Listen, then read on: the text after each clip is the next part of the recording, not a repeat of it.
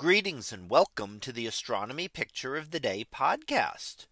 Today's picture for April 28th of 2024 is titled Rings Around the Ring Nebula. So what do we see here? Well, here we see a deep image of the Ring Nebula. Now, this is a very prominent and often photographed planetary nebula. And a planetary nebula is what happens at the life of a star, the end of the life of a star, much like our own sun. And what happens is the outer layers will expand outward and eventually become detached from the rest of the star, expanding outward into space. The core will compress down to a white dwarf star about the size of Earth, but still containing most of the mass of the star. Now, when we look at the Ring Nebula, we see the central portion here.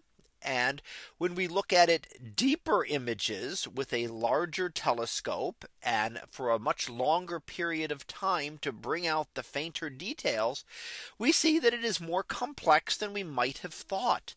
And in fact, it looks like perhaps the material was not expelled all at once, but expelled in multiple stages over the course of a star's life.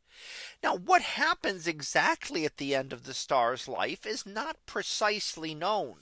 As I've explained, we know the general procedure. What's going to happen? The core compresses down, the outer layers come out.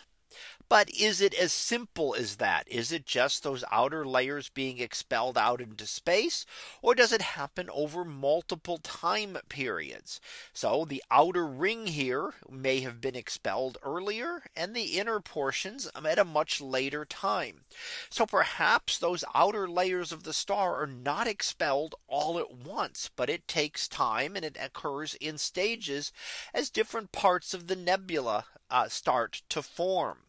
So being able to study these and to look at much deeper images, giving us a much more detailed view than we could ever possibly see with smaller telescopes, really can help to give astronomers a better understanding of this part of a star's life.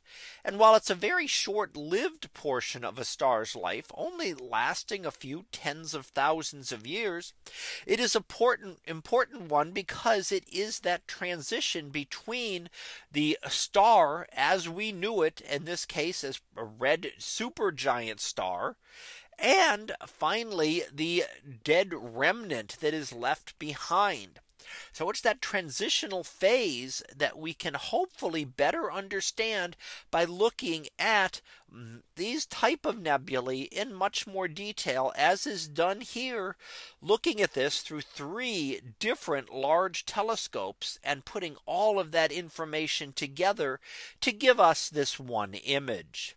So that was our picture of the day for April 28th of 2024.